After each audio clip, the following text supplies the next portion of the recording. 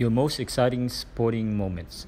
This week, Luke from Vietnam writes, the most exciting soccer match I've ever seen was the 1999 Champions League final between Manchester United and Bayern Munich in the Nou Camp Stadium in Barcelona. After 90 minutes, Manchester United was losing 1-0. The Bayern Munich fans in the stadium were already celebrating their team's victory. The Manchester United fans in the stadium and millions around the world were watching in despair. There were now just 3 minutes of added time. 20 seconds passed and United got a corner. The atmosphere in the stadium was incredibly intense.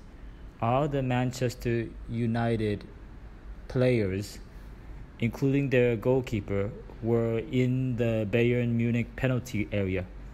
David Beckham took the corner and Teddy Sheringham scored. It was 1-1. The Manchester United fans were ecstatic. There was only about 1 minute left now, but United attacked again and scored another goal. Now it was 2-1. 30 seconds later, we heard the referee blow his whistle. The match was over. The United players were the champions.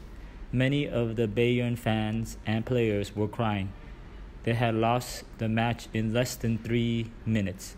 The next day, I read that the UEFA president missed both Manchester United's goals. He was going down to the field to give the cup to the German team when United scored their first goal, and he was going back up to his seat when they scored their second. He missed the most exciting and unforgettable 3 minutes of soccer I have ever seen.